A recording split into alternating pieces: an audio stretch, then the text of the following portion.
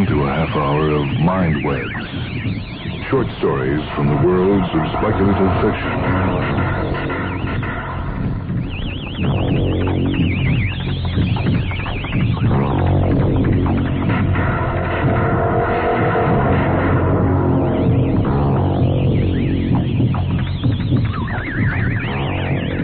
This is Michael Hansen with a Mindweb story, and it comes from a collection edited by Groff Conklin called 13 Great Stories of Science Fiction. This is Allegory by William T. Powers. The Research Guidance Center was always busy near the first of the month, for at that time the allotments for research funds were computed and distributed, and the beginning of the first week's run of guidance checks was starting in the big computers in the sub-basements. On one Monday morning, the 3rd of the month, John Mark received a communication that had a considerable effect on his stability rating for some 2 weeks, after which, of course, it didn't matter. Mark was sitting at his desk in the incoming office coding requests to initiate research. His task was mainly routine, consisting of translating various types of requests into language the computers could understand. Only 1 out of 50 requests required any real thinking, and no more than 1 out of 1,000 called for any kind of personal contact. His mind, comfortably locked into a smooth and ordered pattern, was stirred only by events of highly unusual nature. He stared, big-eyed, at the application that had arrested his fingers over the coder keys. Name, Henry Norris. Address, WJCHN 10110011101001. Nature of projected research, application of anti-gravity device to various forms of transportation. Confusion stirred dangerously in Mark's solar plexus. His mind, well trained to handle this sensation, searched quickly through the possibilities and handed up an answer. Mark smiled. Carefully, he red-penciled 2 words in the application and wrote in 2 more so that it read, invention of anti-gravity device for various forms of transportation. Then he stamped the application, rejected science physical, and data not subject to rational investigation. And he mailed it back to WJCHN 10110011011001. 4 days later, he got it back with a letter. Dear Sir, I have received the enclosed application, returned with the wording changed and a rejection stamp across the middle of it. Naturally, the way you have reworded my application, I can see why you rejected it. However, I wish to apply for permission to apply an invention, not to develop it. Therefore, I am returning another application worded properly and wish to have slightly more accurate handling this time. Mark wondered why the chill went up his spine. Of course, there was nothing to worry about, but, well, that was it. There was nothing to worry about. With a sigh, he coded the application and sent it to Science Physical. By the time he came back from lunch, the rejected form with the usual explanatory letter was lying on his desk. Out of habit, he scanned it. Dear Sir, your application is being rejected by the Department of Physical Sciences for the following reasons. 1, no anti-gravity device exists. 2, the approved laws of physical science do not allow for the existence of anti-gravity devices. Owing to certain data too complex to go into in this letter, we cannot allow computations for determining the probability of the development of such a device to occupy the services of the Physical Sciences Computing Department. We suggest that you refer to... And there followed a long list of library codes, enumerating books and papers concerning anti-gravity, and a final admonition to become more versed in the laws of physical science. Mark knew that part, so he skipped it. As a matter of form, he added a penciled note to the letter apologizing for the initial mishandling and sent the envelope and its contents off to the mailing chutes. 4 days later, there was a letter from WJCHN 10110011101001 lying on the desk. Dear Sir, I have received your rejection of my application. Since nobody at RGC seems to be able to read, I shall appear personally at your office a week from the date of mailing this letter. In order to avoid any further contact with whomever it is on your staff that is illiterate, I shall bring a working model of my device. And perhaps, by drawing suitable colored pictures and limiting my vocabulary to the 8-year-old level, I shall be able to make you understand that I have an anti-gravity device that I wish to apply to various forms of transportation, and that I do not want my application handled by chimpanzees who happen to know how to type. If the computers say that the device does not exist, that is their privilege. But what the computers say seems to have very little to do with reality. I'll see you next Tuesday at 2 o'clock in the afternoon. Or if that is beyond you, roughly halfway between lunch and quitting time. Sincerely, H. Norris. An extremely uncomfortable feeling swept over Mark at the phrase, "What the computers say seems to have very little to do with reality." For a moment he considered calling medical, but reconsidered when he thought that the poor fellow was probably quite frustrated, and the letter was, after all, a form of catharsis. It might be amusing to see his device anyway. On the way home that evening, Mark happened to look up as the evening jet from Sydney whistled overhead. It always went over about the time he was waiting for the 40830, and usually he just accepted it as part of the trip home. But today he watched it out of sight, disturbing little thoughts stirring in his brain. Supposing the jet had gone overhead without making that seltzer bottle noise on anti-gravity beams, would he have noticed? He felt sure he would have, and that everyone else would have too. He could just picture the mass uneasiness, feel the surging emotions. That evening at supper, he was unusually silent, and the next morning his wife had to go talk it over with the family psych. It had been quite a shock to her, for she had been planning exactly how she was going to tell him about the letter from her sister, which in itself was an unexpected and therefore unpleasant event. When John had failed to spend 3/4 of an hour reading the paper after she had set the dishes to wash and had turned on the news broadcast instead, her whole pattern had been disrupted. John himself even seemed a little upset that morning, but he refused to go to the psych with her.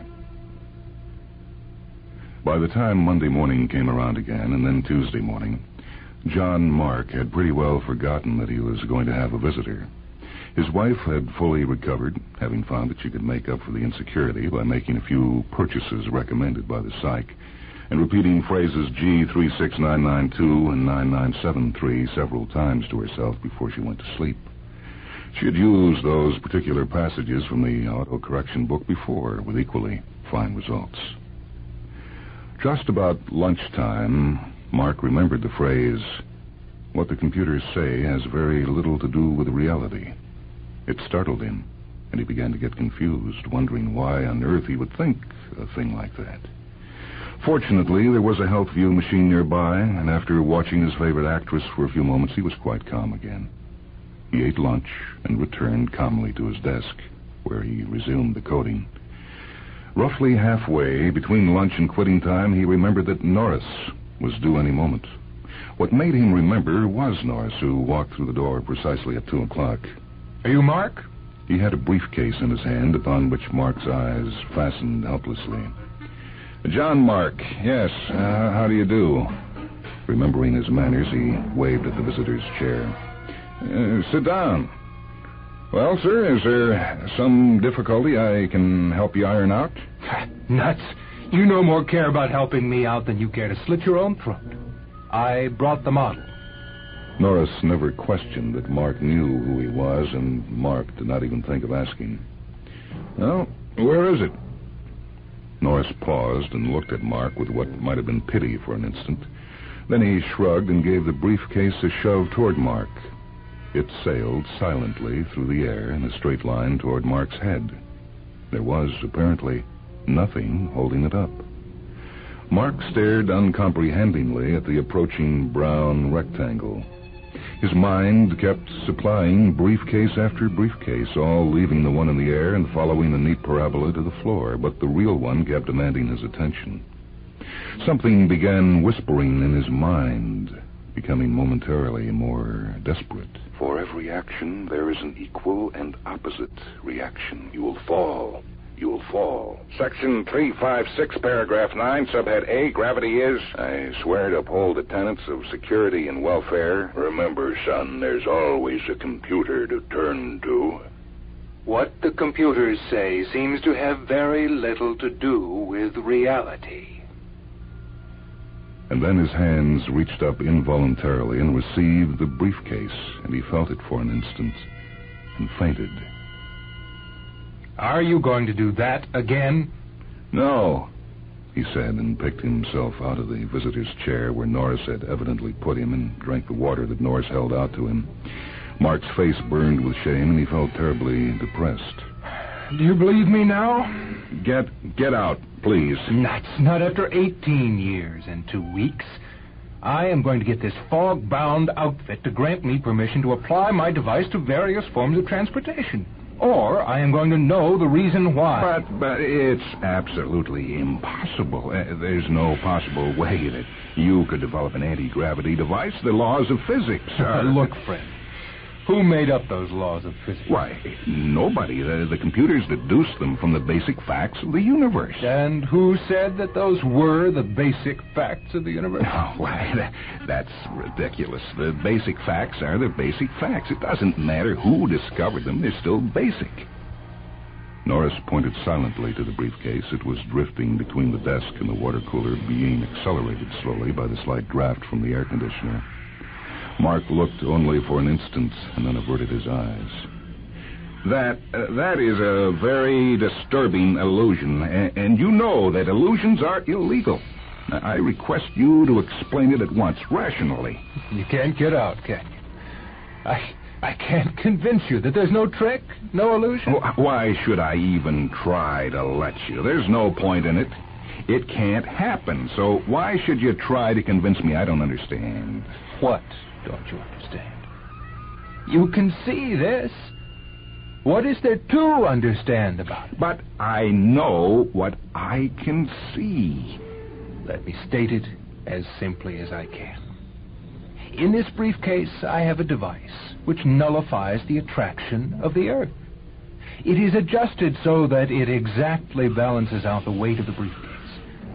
There is nothing inside the briefcase but the device, and there is nothing else holding up the briefcase. Therefore, I have an anti-gravity device. Furthermore, I wish to make some money from it, as I have practically starved my fool head off for 18 years and 2 weeks working on the silly thing. It no longer impresses me. All I care about now is being extremely wealthy, so I do not have to starve while I am inventing my force field. Do you understand that? But you cannot invent a force field either. According to the laws of physics, there can be the laws of physics again. I'm not going to throw away my plans just because some bollocksed-up computer says I can't see something obvious. I could have you thrown in prison for that. You shouldn't say things like that. The laws of physics are all that preserve our sanity toward the real universe. There's no other way of looking at reality that won't lead to psychosis. You know that as well as I do. It's one of the basic facts of life. And I suppose the computers figured that out for you, too.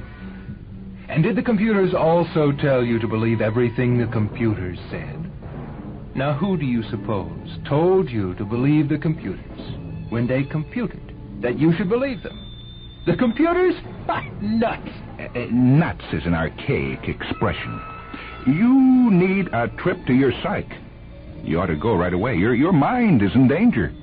Stop it, please. You are destroying my faith in everything I believe in. Why do you have faith in it? Because you were told to have faith in it? Do you ever think for yourself? You're psychotic. Mark reached for a buzzer on his desk. Norris caught his wrist. That won't do any good. I can rate AAA on any psychometric. I am not psychotic, and neither are you. The only trouble is that you've accepted a very limited reality, and you've done it because you're afraid not to. Why is it so painful for you to look at this? Mark took a deep breath and got a grip on his tottering sense of reality. Quite carefully, he turned to the only source of comfort he could find. The law of gravity needs no proof. It has been tested thousands of times by competent authority, and it has been proven to be just what the computers say it is. mutual attraction between any two material bodies.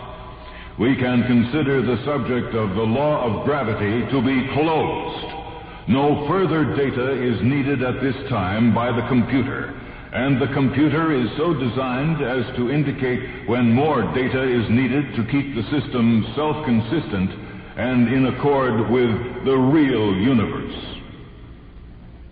That sentence appeared in nearly the same form, although with different contexts, in nearly every section in the Book of All Knowledge.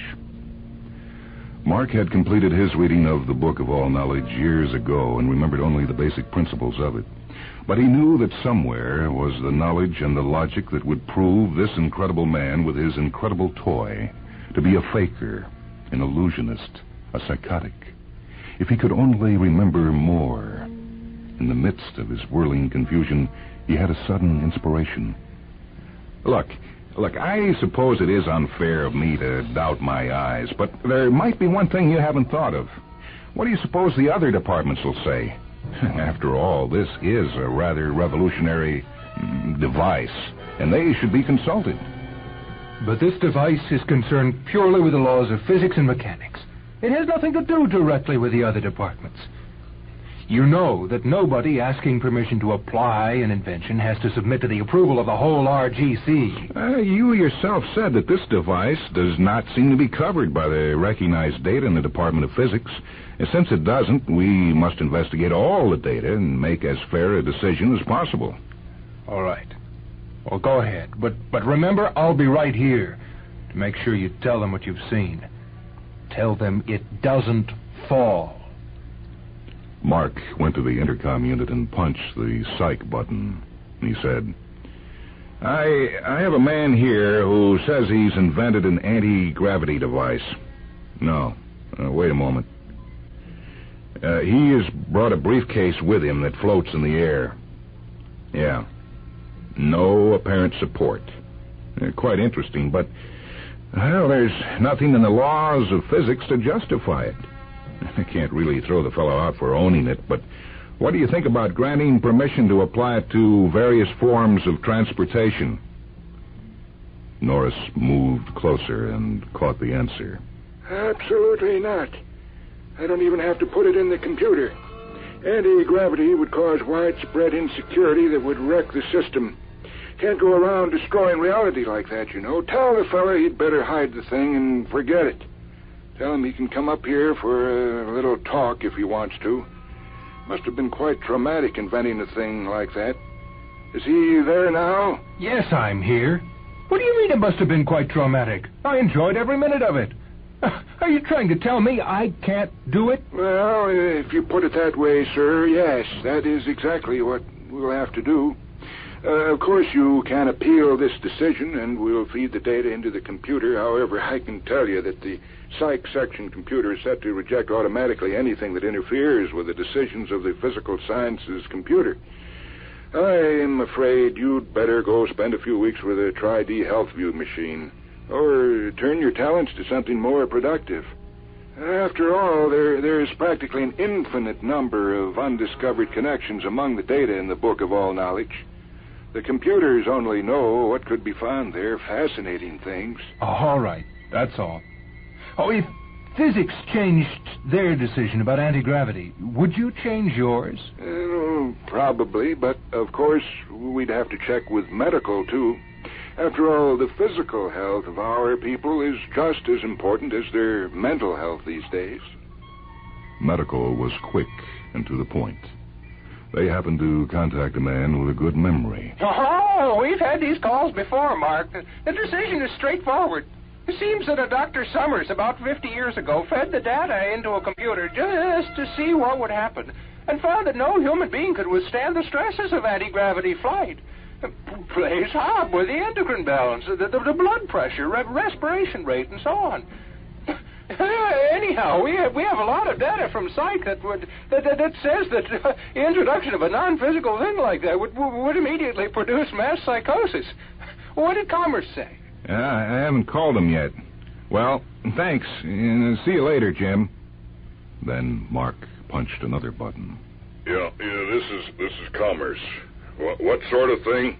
Well, he says he's got an anti-gravity device, and it's in this briefcase that's floating all over the room.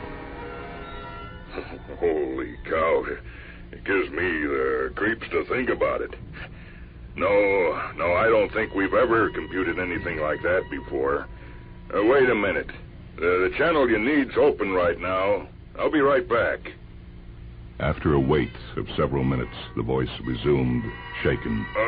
Listen, you'd better confiscate that gadget, Mark. If it ever got out, the whole system would go right down to a security rating with zeros after the decimal point. It's poison. The computer isn't even set up to handle a new form of transportation. The fuel and loading capacities figure in, and a lot of other factors. I fed in anti-gravity as a fact, and the charts came out looking all bloody. No go, Mark. Norris didn't bother to reply to that one. Mark noticed the silence and asked, Well, you want me to call communications and law and transport and philosophy? No. You absolutely can't see, can you? Well, it's all perfectly plain. The device just does not belong in this world. Even if it were real, it would still be the worst possible thing that could happen. You know what you're trying to do to the system, don't you? I know. Now, look, don't take it so hard. I know these things seem awfully important at the time, but you'll forget about it soon enough. Why, there are thousands of things that are desperately needed, and anyone who could create an illusion as convincing as that could certainly make all the money he wants producing devices that the computers will permit.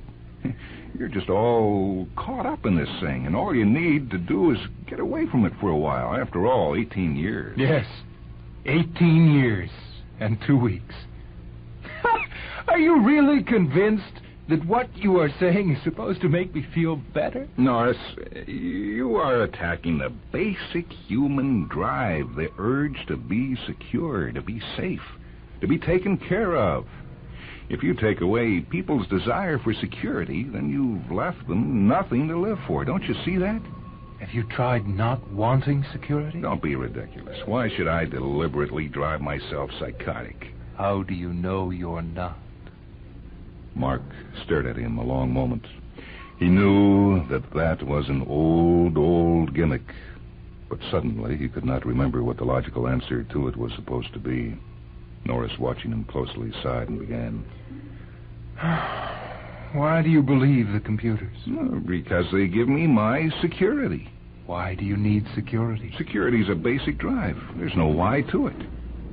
Mark was staring out the window, feeling strangely caught in something, in some web of thought that Norris was weaving. How do you know that it's basic? The computers say it is. All the computers say so. Who decided that the computers would say that? Nobody. It's a basic fact. How do you know it's a basic fact? The computers say it is. Who decided the computers would say it is? Nobody. The computers. I don't know. How can you find out? I don't want to find out. Why not? The computers will provide an answer if I need it. Who said that you have to go to the computers for an answer? The computers? Why don't you leave me alone? Why should I leave you alone? Get out of here. You're trying to drive me crazy. What do you mean by crazy? You're crazy. You're trying to destroy the reality of the computer. Why shouldn't I destroy the reality of the computer? It's all in the Book of All Knowledge. I don't want to answer any more questions. Who wrote the Book of All Knowledge? The computers. The computers. You know all these things. Why are you doing this? Please get out of here. What are you afraid of having happen? Are you starting to think? Look, please, get out or I'll have you arrested. Norris stood up, gathering his briefcase to him. You will continue thinking about this. Mark tried to think, but all that came to his mind was the series of questions and answers, each time nagging at something in his brain as though something there was whispering, "It's so obvious, so obvious." It lasted all through that night and all the next day and on into the night after that. About 2 o'clock in the morning, after he had used the last of his strength in trying to sleep and trying to think of the lake shores and the mountains and the health views and trying to be unconscious and trying to die, he began to weep. They took him to the asylum a week later. He was strangely calm as they propelled him toward the gates. He watched silently as they filled out the dozens of forms, the assignments, the agreements, the legal trivia. As they approached the great gray building, he began to smile, and as he waited in the anteroom to be checked in, he chuckled. Walking through the long series of locked and barred doors, he guffawed, and while the attendant spun the dials on the last and most ponderous door, he held his sides and roared. That was over soon, and he took a deep breath, like a man who has swum a long way underwater. When the door swung wide, he gasped. Norris looked up from the workbench, gestured at the huge, gleaming laboratory, the scurrying, white-coated men, the racks of equipment, the panels studded with jacks and meters, and Norris said, grinning, "Welcome to the loony bin."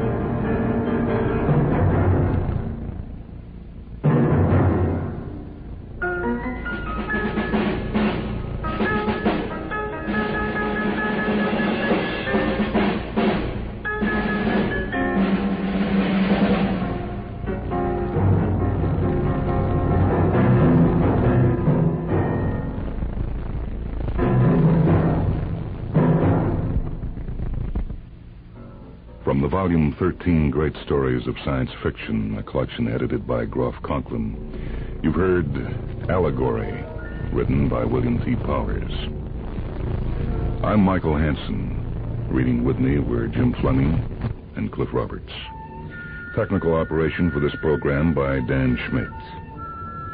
Mindwebs is a production of WHA Radio in Madison, a service of University of Wisconsin Extension.